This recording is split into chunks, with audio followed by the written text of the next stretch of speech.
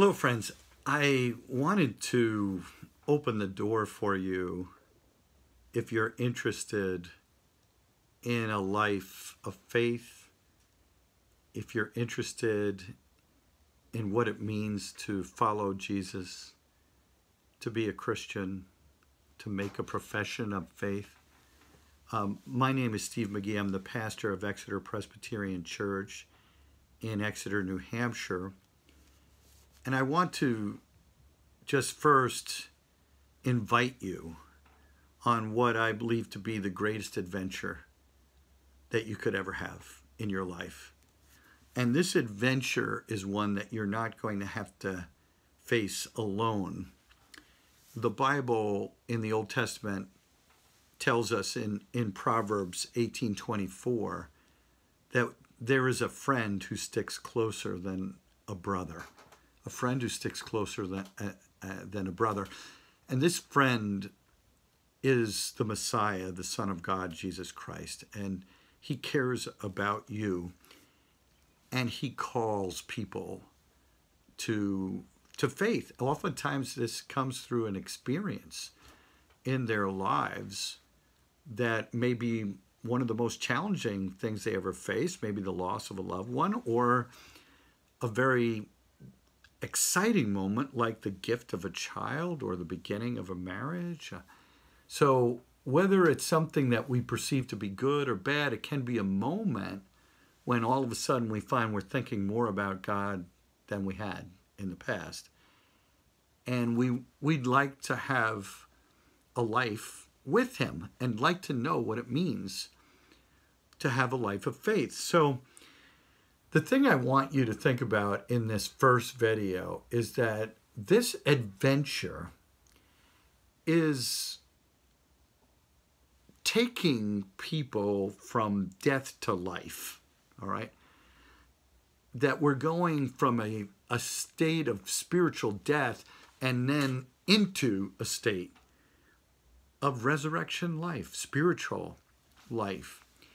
And at the center of this great movement from death to life is the Son of God, Jesus. Just as you may know from John 3:16 that God loved the world in this way, he so loved the world, that he gave his only begotten Son, Jesus, that we might not perish, that whoever would believe in him would have eternal life.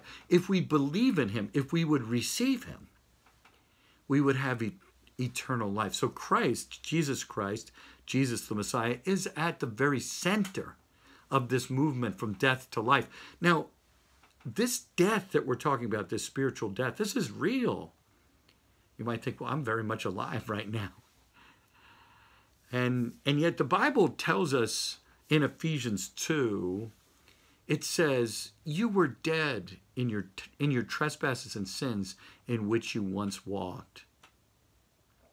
Yeah, that's the way we were. But God, who's rich in mercy, made us alive. So Christ is at the center of this journey from death to life. And we were really dead. We didn't just need a little bit of help. We were dead in our trespasses and sins. Now, this God comes into our lives as we yield ourselves to him. And so 1 John 4:16 tells us, I'm sure you've heard this, that God is love. So the author of love and the best gift of love comes into our lives, taking us from death to life. And when love comes into you, love will be expressed through you to others. So this is just the beginning taste of this, and I'd love to be able to help you on that journey from death to life. Next time, we're going to take a look at what it means to begin that journey. How do you begin it? We'll look at some Bible verses that tell us that. Father, thank you for this moment. We pray that you would show us the truth of our need for you and help us to see Jesus and receive him We thank you in Jesus' name. Amen. Blessings.